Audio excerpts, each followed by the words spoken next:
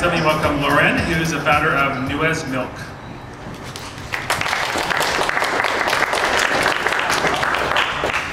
Hi, how are you? Hello.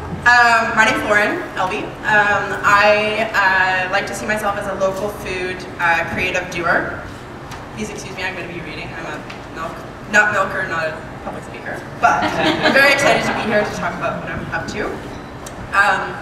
I'm very interested in participating in a sustainable food system and promoting organic, fresh, and local food. I think that innovation in the food world is not only about new technology and new types of food, but also about finding ways to help consumers have better access to fresh, local, ethical, and organic food. Some of the ways that I am working towards this goal is I organize a small farmers market with the city of North Vancouver called the Alfresco Market. I think all of us participate in the food industry as consumers, and I see educated, demanding consumers that demand high-quality products very powerful in the local food community. I throw underground long-table dinner parties with Rebecca Wilson. She's a holistic nutritionist and trained chef, with the intention of promoting community and raising awareness of local food producers, and we like to raise a bit of money for food-related projects in the city. And what I'm here to talk about mostly is the company that I started this last spring in about February called the Nuez Beverage Co, and I make fresh organic nut milks. Some of the ways that I think that I'm being innovative with Nuez is I'm aiming to bring ethical and sustainable, organic, additive-free products to customers in a convenient way, and using non-traditional health food branding. Also with my use of social media, and making a conscious decision to not compete on price, but to compete on quality. A lot of people ask me how I got into the nut milk business, and the main reason was I found there was a big gap in the market. I don't like to drink milk, and there is no other fresh-made, thickener, additive-free nut milks out there. So I did a bit of research and found that there were lots of companies in LA and San Francisco doing just nut milk, so I decided to kind of be inspired by them and start something here in Vancouver. I studied holistic nutrition about 4 years ago for a little while, and I took a closer look at my diet and realized that there was a lot of unnecessary non-food ingredients in the food I was consuming, like colorings, thickeners, and preservatives. While all these things are officially safe to eat, I don't think that they contribute to overall health and wellness, so I decided to cut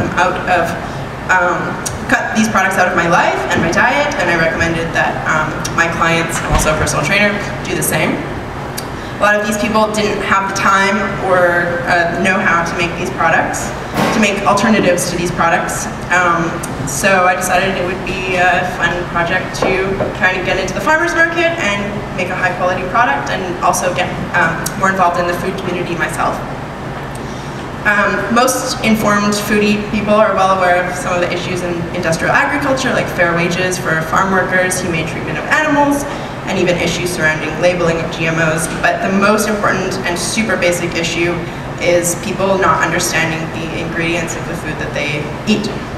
I haven't met many customers who don't care about these issues, but the reality of the situation is people don't have time to research or make substitutions. So I started Nuez.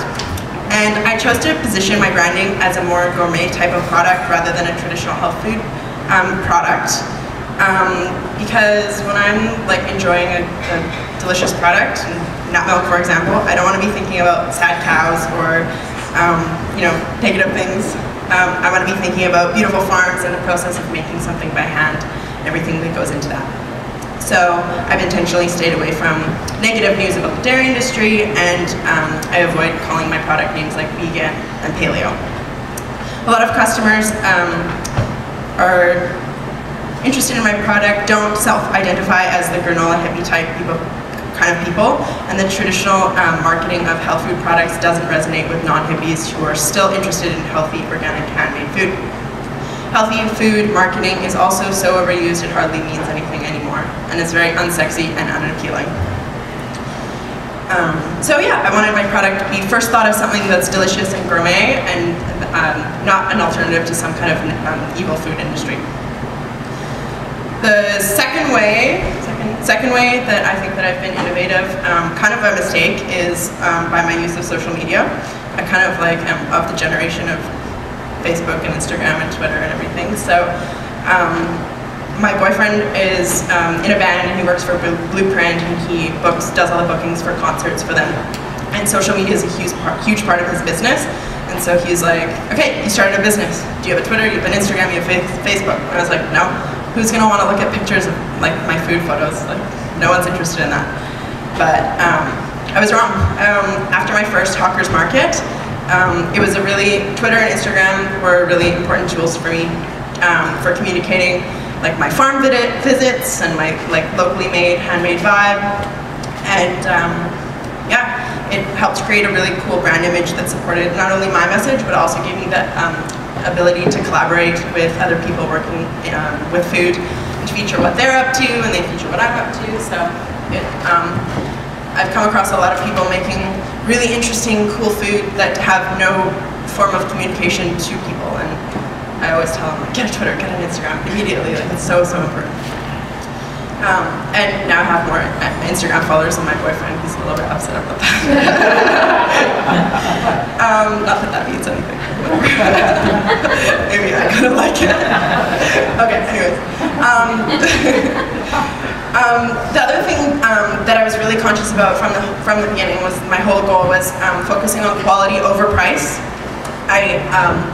There's a lot of nut milks out there that are absolute crap, but they're really, really cheap, and that's not the market that I'm going for. I was going for top quality, and I wanted to just like get the best quality of ingredients, obviously for like the most reasonable price, but I wanted to price it appropriately for all the work that goes into it and everything. So, and it's definitely something that there's a lot of space for in the market.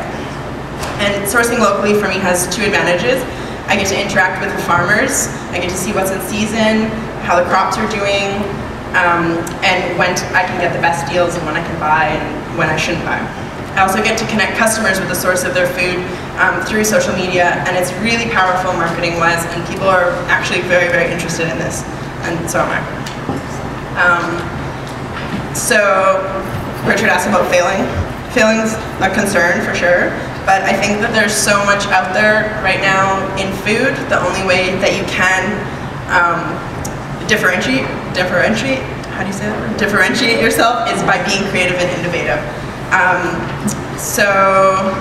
And I've also approached the business knowing that I'm a complete rookie. I'm not a trained chef, and I'm a personal trainer, foodie kind of person. So I've set realistic goals, and one of those was getting into the Vancouver Farmers Market Association, and I just got word last week that I was accepted for the winter market, which is really exciting.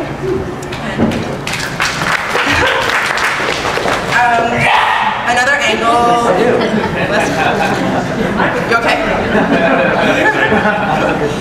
Another angle which I'm starting to have more and more success with, and I wasn't at first, was getting cafe owners on board and wholesaling through cafes and through small grocery stores. And it was a little bit hard at first because I had to kind of explain that the $1.50 or $2.50 or $3 add-on to coffee is something people will actually like pony up for and want. So like for instance, I supply to Culver Coffee, which is in Kitsilano, and I started them with no minimum order, and they were ordering like 4, 6, 7 like liters per week, and now they're up to about 150, 200 liters a month. In about 2 months. So it grew really, really quickly, and it was something that people were really interested in, and they wanted more flavors, and so that's pretty cool. And so I'm trying to get out there a little bit more and tell cafe owners that it's a good way for them to differentiate themselves from other cafes is by providing a way higher quality product. And I hope that more cafes will leave competing on cost to McDonald's and Tim Hortons. Right. What else do I have to say? Another thing that I'm worried about in terms of failing is I'm really reliant on raw ingredients, so hazelnuts, almonds, walnuts. The local hazelnut crop, I don't know if you know, is facing a total crop failure in the next 5 to 10 years because of a tree disease called the Eastern Filbert blight. And they're planting a new resistant variety now, which will be ready in about 5 to 10 years. So it's something that I'm like really scared about, and the prices are going to be increasing quite a bit. So it's something that I'm going to have to creatively work around. And yeah, higher quality food, in my opinion, is the biggest thing coming for the food industry. It's something people are more and more aware of and educated and demanding. And there's a lot of beauty in food, and there isn't just anything quite like trying something delicious that's fresh prepared with the best ingredients. And I want to be a part of that with Nuez and my other project.